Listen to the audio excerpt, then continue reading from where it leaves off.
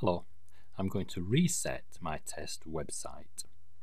After I finish testing a theme, I reset my test website to make it ready for a different theme. But please read this carefully. Beware, you're about to delete all of the content inside this website. First, make sure you are editing your test site and not a live site. There are several plugins that can do this. The one I'm using is called WordPress Reset. And this is the theme I'm going to reset. It's a daily dish theme that I've been practicing with, and it's all set up just like the StudioPress demo. But I now want to change the theme and practice on a different one, so I need to go to my dashboard. I'm going to make sure the plugin is enabled, and then I'm going to reset the site. So I've got to look down through my plugins, and WordPress Reset is enabled. So all I need to do now is either hover over the top right hand there and choose Reset, or go to Tools, Reset. And you've got to type in here Reset, then you press Enter, then press Enter again, and it's going to reset the entire site for me. Right, I've got to log back in again.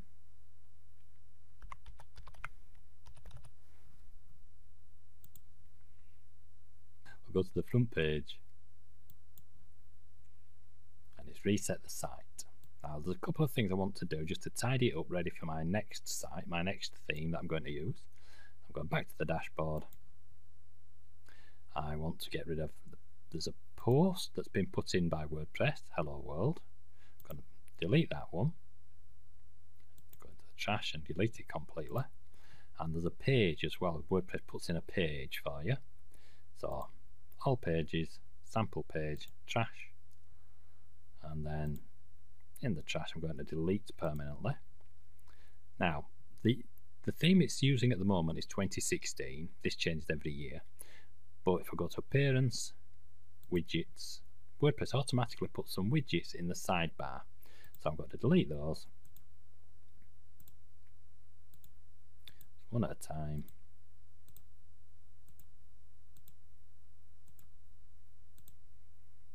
And now I've got a completely empty site that's ready for my next theme. Now if you go back to the dashboard, plugins, install plugins, it hasn't deleted any of the plugins, but it's deactivated all of them. And if we go to themes, it hasn't deleted the theme I was using, which was Daily Dish, and it hasn't deleted Genesis. It's just deactivated them and set it back to 2016 theme, which is this year's current theme. What I've got now is a really basic, completely empty WordPress site that I can start afresh with. And the plugin I used was this one called WordPress Reset. But make sure you're about to delete all of the content inside the website, so make sure that you're using a test site. It's really easy to destroy a live site by accident when you're doing this. Best of luck, and bye for now.